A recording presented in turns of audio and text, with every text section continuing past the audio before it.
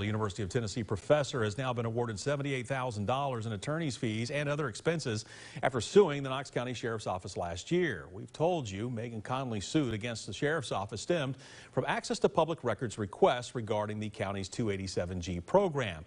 Chancellor John Weaver found that the Knox County Sheriff had violated the public records law by denying Conley access to arrest records and emails. Weaver has since ordered the Sheriff's Office to develop a system to allow access to arrest records. Also, he ordered the Sheriff's Office to stop automatically denying public records requests that are, quote, generally phrased in terms of information sought.